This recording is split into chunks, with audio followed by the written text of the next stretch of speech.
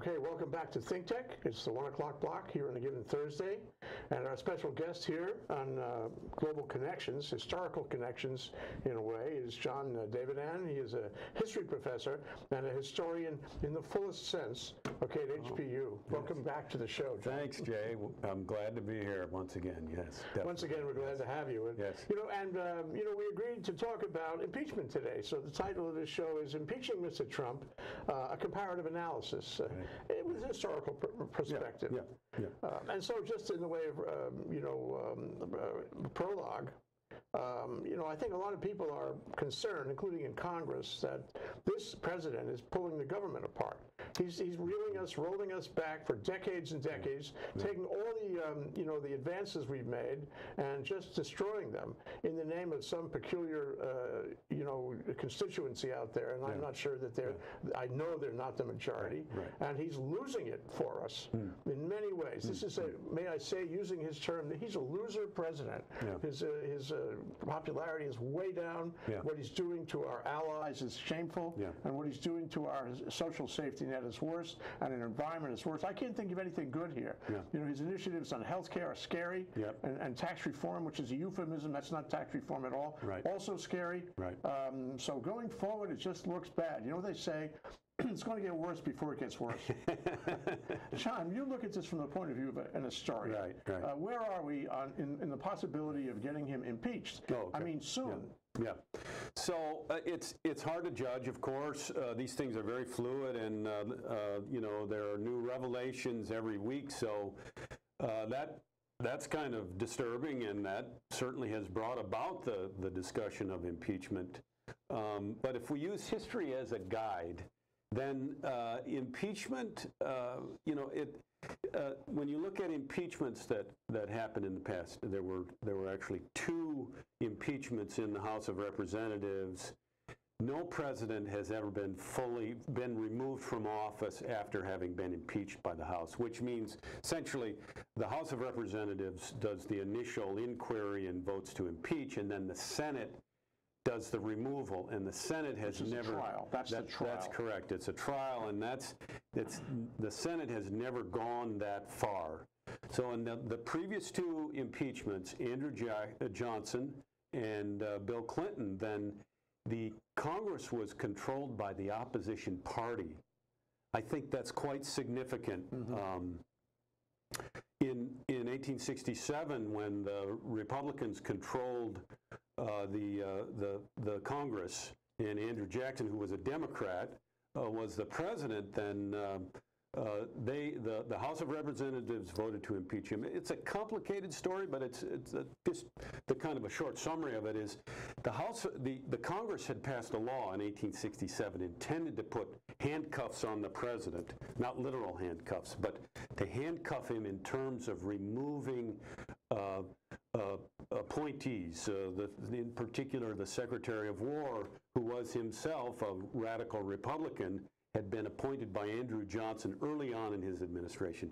Johnson wanted him out because Johnson wanted more control over the military operations in the South that were ongoing in the late 1860s. And this was all sort of trying to settle down after the Civil War. That's correct. It wasn't settled yet. That's right. The Republicans had voted to send the military back into the South after Johnson had allowed Southern states back into the Union. Then the Republicans revoked this. They turned the South into 5 military districts and sent the Army back into the South. They were angry. They were angry, and Johnson didn't like this, so he wanted to get control over the Secretary of War and end this. And so this gambit, which is going back and forth, then the Congress passes a law called the Tenure of Office Act, in which they handcuffed the president. They said, you cannot remove one of your appointees without the approval, the consent of Congress. And so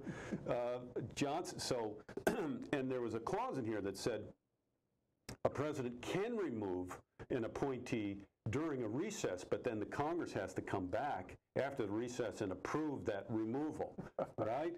So even though the guy's gone already. That's right. So Johnson does this. He removes Stanton during a recess, and then the Congress came back. They were outraged. They refused to grant approval to the removal, and then they looked into impeaching the president, and they started impeachment. Articles were passed, and it got very close. The House agreed to impeach. The Senate came within one vote of impeaching the president, of removing the president. Well, the grounds were that he had violated the law by trying to meddle in the affairs of Congress when they came back in and voted to reject Stanton's removal. Then Johnson didn't recognize it. Johnson said, no, I'm going to remove him anyhow. So in effect, he was violating the law. Of Congress is what it that's right. To. Yeah, and he was violating this law. And the truth is, the law was later removed. Yeah. And it was revised even shortly thereafter. Back, maybe. No, I'm only kidding. Maybe we do. I mean, this is the age of the imperial presidency. The FBI, maybe we put some handcuffs on the president. So that's a kind of a strange one. But they're all strange, quite honestly. So Johnson was able to serve out his term, but he was a defeated man. He got nothing passed. Both houses of Congress were supermajority, so they had no problem passing stuff over his veto, and so it was a very contentious time, of course, due to the Civil War itself and Reconstruction. But so that was the first time impeachment was used. And it footnote to that. What that amounts to, though, is they took his wings off for the rest of the term. He ignored them. Okay, they're going to ignore him. Yeah. They ignored him and essentially reduced his power. Yes. And query, there's a very interesting question proposed now. Yeah. Query, if Congress did that, and I'm not saying it would because it's all Republican right now, but if hypothetically Congress did that, these days, with the power of the presidency, they wouldn't be able to remove much of his power. No? The thing is the power of the presidency, but, California, the state of California has passed laws on climate change that Trump doesn't agree with at all. Oh, yeah. But so the issue of these emerging sovereignties, state sovereignties, this is something that's relevant in a way that it wasn't a couple of decades ago. Agreed. And also, the Trump has, the problem with Trump is he's this terrible minority president. I mean, terrible, I'm using the word terrible to define minority. He might be a terrible president. He might not. Most people, I think, at this point think he's not a very good president. His ratings are really low. His ratings are very low, in the 30s. Yeah. So the problem is that, maybe the possibility is that Congress does take more power. I mean, the budget that the Trump administration has put out is as it stands is pretty much DOA.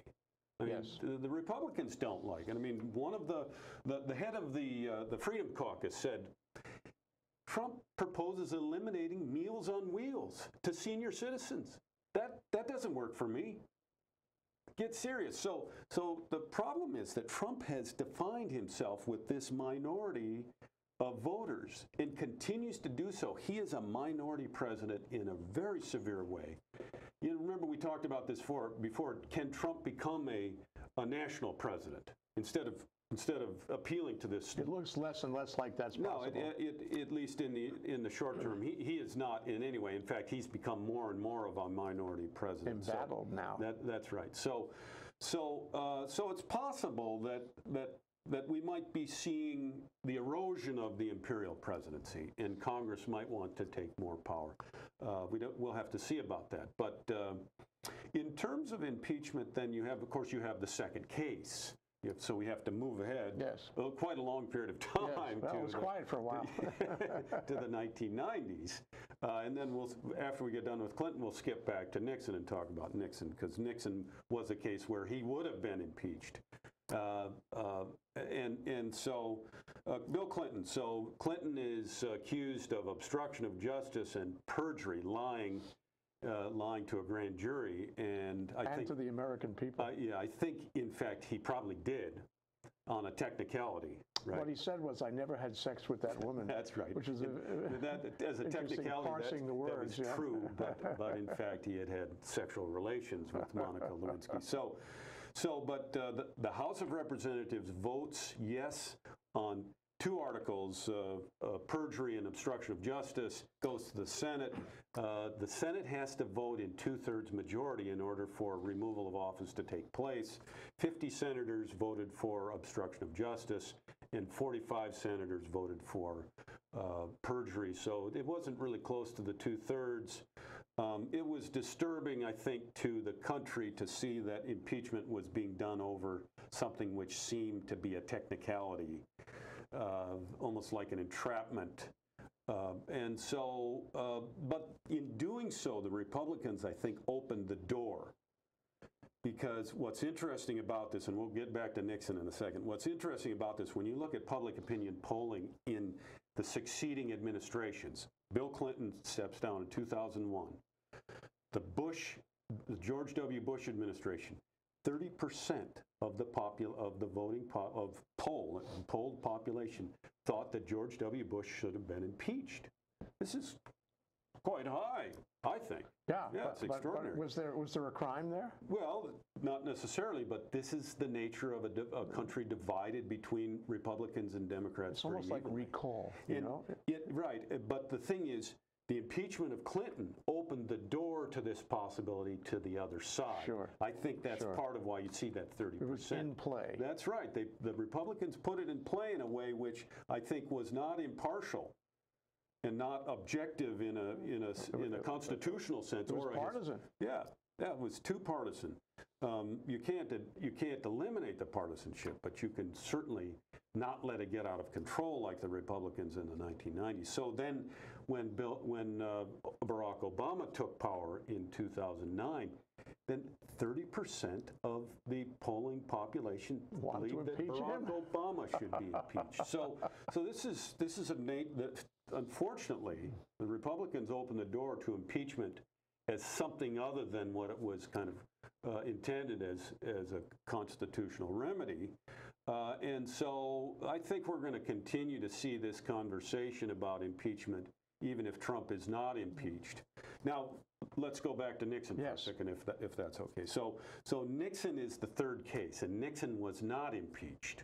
Nixon resigned before he could be impeached. How far did it go before he resigned? The articles of impeachment were passed by the House Judiciary Committee. And that's when Nixon said, "I'm gone." Before a vote by the House. That's correct. There was never early in the process. There was never a full vote by the House. Yeah. And so Nixon. But he would have been impeached, don't you think? Oh yes. So once again, opposition party is in power of the Congress. The Democrats were in charge of Congress. Right. And I think they were preparing to impeach him, but not over. Okay, I'll make a comparison here and maybe a judgment. But the Bill Clinton impeachment, trivial compared to the Nixon impeachment possibility. Nixon actually broke the law in several different ways. Now there is this question: how much did he actually know or direct personally? But he broke the law several times. And he also obstructed justice very severely. There's some things about substantive level. That's correct. At a national initiative level. That's correct. He wanted his attorney general to fire the independent prosecutor who was looking into it. His attorney general refused, and he fired his attorney general. And, you know, the so-called Midnight Massacre. And so he was definitely trying to obstruct the process of justice in this case. Mm-hmm. Now, is Trump trying to obstruct the process of justice in firing Mr. Comey in the midst of the FBI investigation? It looks like it's possible. Okay, we'll know more when James Comey testifies in front of Congress, in front of the Senate investigation. Well, he's trying to escape that characterization. Yeah. You know, when it first happened, I think he wasn't fully aware of that characterization and how risky that was in light of Watergate. Yes. But now he's trying to back off that and create what he always creates, a distraction from the point of law. Right. Right, but but it's going to be hard. Honestly, his attempts to create distraction, Trump's attempts to create distractions, have almost always led him into further trouble. We saw this in the campaign as well. This is a guy who steps on himself all the time because he can't seem to stop talking, to stop showing his cards. So this is a real problem. So Nixon, of course, you know, the whole Watergate scandal, the break-in at the Democratic National Headquarters, et cetera, et cetera. But what's interesting about the Nixon case, because it might be the best comparison to the current case, because Trump has already maybe obstructed justice, just like Nixon did. So the people, the American people, actually, so Nixon wins re-election in November 1972. By May 1973, there are actually Senate hearings on the Watergate issue. And millions of Americans, estimated 73% of Americans watched the Watergate hearing. It's astonishing. This was really played in Middle America, you know. So must have been Dan and Norway. Well, I don't know. Maybe it was the Southerner Sam Irvin, right? Who was right. so he was the hero. He was charismatic. Yeah. And Let's take a break for a minute, John. Sure. That's John Davidann. He's a history professor at HPU. We're examining the historical perspective of the possibility of an impeachment for Mr. Trump here on Global Connections, ThinkTech Hawaii. We'll be right back after 1 minute. You'll see. Aloha, my name is Stephen Philip Katz. I'm a licensed marriage and family therapist, and I'm the host of Shrink Wrap Hawaii, where I talk to other shrinks. Did you ever want to get your head shrunk? Well, this is the best place to come to pick one.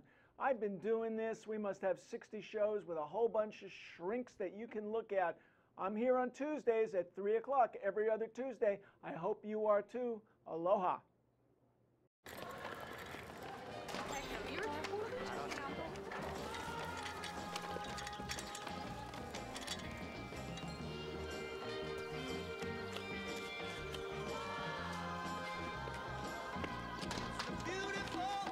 Thank you.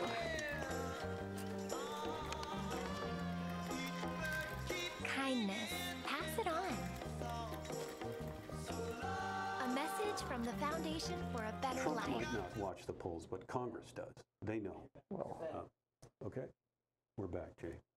okay, we're back, and I just want to, you know, John, we're talking about impeachment in both the Nixon situations and the Clinton situations, but recently there was you're going to love this, recently there was an article in the New Yorker by a columnist by the name of Borowitz there.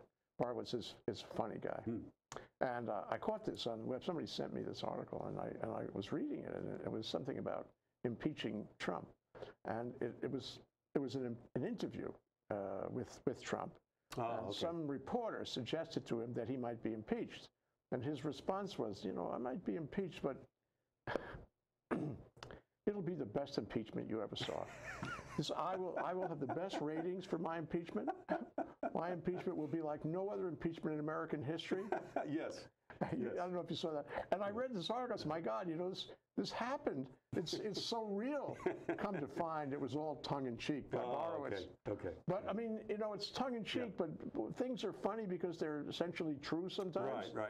And I think that's the way he sees it. I mean, he's not bothered. Yeah. In fact, he sees it as ratings and popularity. Yeah. He'd like to occupy the newspaper every day, all day. Right. And an impeachment would give him the chance to do that. It's a perverse moment. Okay, let's hope this moment moves, you know, that we need to move on from this moment of this kind of the Kim Kardashian of politics being in the presidency. You know, we don't need any more reality TV stars to be president, in my opinion. It's not serious enough. They're very serious matters, and we need to take it more seriously. Well, it is indeed. I was telling you, in my perception, that the country is like a little depressed about this whole thing. They don't see a good future here, and they wonder who's going to resolve this, who's going to step into the job, who's going to make it right, who's going to return us. Talk about making America great again. How about making America the way it was a few years ago under Obama? That would be better. Well, so the thing about impeachment is that this could go on for a while. That's part of the lesson of the Nixon impeachment process is, it took a long time. But what would it be on the basis of? You know, there's a few things here. There's three things that come to mind. Number one is substantively, what happened with Russia? Yeah. You know, we've all this distraction, one thing after another, from Sessions on, Sessions confirmation hearing at the outset. You know, and now we have all kinds of other distractions. But the main thread here is what happened in Russia? Because all the connected dots, the Times had an article laying out the evidence they knew. All the evidence that we know about suggests there was really, you know, fire under the smoke. And there was something there. So one possibility, he's going to get caught red-handed somehow. It's possible that he was using Russia to influence the election in his favor. Second is, as you mentioned, obstruction and lying about things. And that's an interesting, it's not the same thing as the substantive approach. And the third thing is general unpopularity because of other things, other reasons, other decisions. Well, poor leadership. The things have gone from bad to worse in this White House. So, and it's just, he doesn't seem to be able to escape it. So, but the thing is, I think, and I'm no legal scholar, but I think the obstruction of justice could potentially be the thing that undoes him. Whether he's impeached or not, it's one of the articles that Bill Clinton was impeached under, obstruction of justice. The test for obstruction of justice is pretty severe. It's pretty strict. So Comey would have to have more probably than his say-so. If he's got a memo, if he has his own tape, that would be damning. Even the memo. Even the memo. Not quite as much, but it would be damning. The memo's certainly something written. We're going to find out in a few days. He's testifying. We are indeed, yes. So, we, you know, the thing is, Nixon elected in November 1970, re-elected in November 1972. It's August 1974 before this whole thing ends. So and again, this could go on for a long time. There's some Democrats who, of course, who have signed on to you know, an impeachment goal for Trump. But there are many Democrats, especially in the Senate, who say, wait, you know, even in the House, you know, we got to find evidence here. We got to, you know, this is going to take some time. It's not going to happen overnight. So we're just going to have to wait on this, you know. But you know, this is going to be different. This is going to be different than Johnson. It's going to be different than Nixon. It's going to be different than Clinton. I mean, for a variety of reasons. One is he's really becoming very unpopular. Every day he gets more unpopular. People really can't tolerate that, even the ones who voted for him without thinking about it. That's right. And then, you know, the other thing is that he's not going to take this lying down. He's not going to walk away to the helicopter, you know, the way Nixon did. He's not going to do that. He's going to fight. He's going to, you know, bring all his guns in and fight everything right along the way. And I think, you know, the other part of it is it's a joke with Borowitz, but fact is he'll be in the press every day. This will be a national contortion for as long as it takes. If they find something, you know, substantive that happened with Russia, and, you know, hand in the cookie jar kind of thing, I think it will be quicker. Yes, I think absolutely, because that's, you know, that's very bipartisan. Okay, that's an easier case to make. And it's not just bipartisan; it's also national security. If we can't protect the security of our elections, if we've got our own leaders conspiring to tilt the elections, you know, colluding with a foreign power. Wow. That would be every sensibility. I mean, if Trump wants history, that will make history. Okay, that will make him an infamous figure in the annals of history. I will be talking about Trump in my lectures from here on out, if that's the case. There will be no blip on the screen. So, but we'll have to see about that. That's not clear yet. But I mean, it will be different, and it's so interesting to predict how it would roll out. You know, it could. You know, John, even though it might take 2 years to finish, it might start pretty quick. Now that he's back from Europe, now this investigation is proceeding. Now the special counsel is involved. I think it. The thing is, you have to get some folks to start spilling on this, right? You have to get somebody to actually start telling what actually happened. We haven't gotten that yet. Maybe Michael Flynn is going to do that. To me, Flynn is the key to the Russian connection. But now we find that Kushner. Yes, Jared Kushner, Trump's son-in-law, is deeply involved in this connection and was trying to create a back channel after the election. So, can I offer this thought though? Yeah. You know, yes, just like Watergate, it's a question of who comes forward, who is the deep throat, Yeah. who is going to reveal all, because Yeah. somebody out there knows in detail what happened. Yeah. In the time of Watergate, and maybe most times, there's a certain loyalty to the president. Yeah. There's a certain you don't want to bring him down. Right, You don't want to right. be the guy who changed history in a negative way. Right. So you keep your mouth shut. Yeah. But now he's alienating all the people around him. They're bailing out of the White House. They won't come into the White House. No, that's right. And Trump is singular in his ability to alienate both friends and foes. It's unbelievable how quickly he has just gone down the path of just alienating everyone. But the other thing to think about is the thing is, Trump has this kind of populism, but you think about Nixon in 1972. Nixon won a landslide election, 67% of the vote. So even the mighty can fall, and even those with a strong populist kind of base can fall. I think we have to stay tuned. We'll see what happens here. But look at the larger picture. We only have a couple of minutes left. Yeah.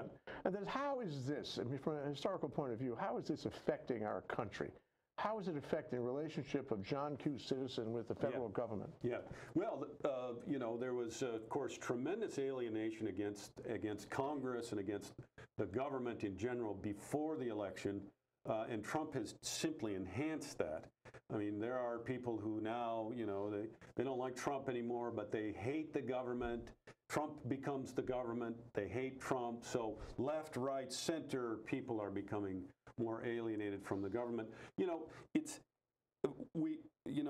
it's a post-national moment, or if it's post-national America where we can't find a consensus, we can't come to agreement, then Trump has just pushed us further down the pathway to alienation. And quite frankly, so domestically, I think you see this continuing erosion of the possibility of a national consensus. I mean, it might not ever happen again. And can a country function well in that? I think the founders established a system because of the state sovereignties, because of the federal system where states have power, enumerated powers, the federal government has other powers. I think you could see a time where the government can function more effectively from the states than from the center. Happening now. Yeah. In California, as you mentioned. That's right, and in other places. That's right. All of the West Coast is involved in that. That's correct. Without a schism or a secession, this secession talk is nonsense because we're so tightly knitted together economically. Yeah. So I think it's possible that you could see that the nation could adjust to this kind of more. We had this before the 20th century, where the states had more power and the federal government less power. One wrinkle this points out is that people assume the federal government will keep on. Then I think their confidence was shaken when they found that we went to the cliff every year and trying to get it funded. Right, why is that seems so housekeeping? Why can't we do that? Right. But now it seems to me that the government is in convulsion. Yeah. And many of the agencies don't have heads yet. Right. FEMA, for example, doesn't have a head. Right. We expect some bad weather this year without a head at FEMA. This is risky business. Yeah. So it raises a question as to whether the government can properly operate with all these, problems around Trump, and perform its function in a time when we needed to perform its function. Yeah. Well, I think the thing is, Trump has, of course, he's alienated the bureaucracy right away. He alienated. They didn't like him from the start, but he's further alienated them. And yes, there's going to be very little leadership out of the White House, but I think he hasn't done much to actually destroy bureaucracies yet. So I think the bureaucracies in the short term can continue to function to make American government function, you know, to some satisfaction of the American people. So, but this is short term, okay? We haven't had a budget fight in the fall yet.